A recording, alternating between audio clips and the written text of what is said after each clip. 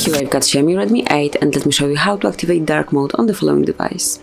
So at first you have to open the settings, then find and select display, and here you'll notice dark mode. So if you'd like to use darker color palette for system background and compatible apps, just click on the switcher.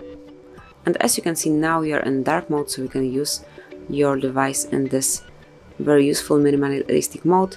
It will be very helpful for both your battery and also for your eyes. If you would like to switch off this mode, you have to go back to the display settings right here and then just tap on the switcher to turn off dark mode. And as you can see, now the proper one, the default one, is applied. So this is it, that would be all. This is how you can activate and use dark mode on your Xiaomi Redmi 8. Thank you for watching, please subscribe our channel and leave the thumbs up.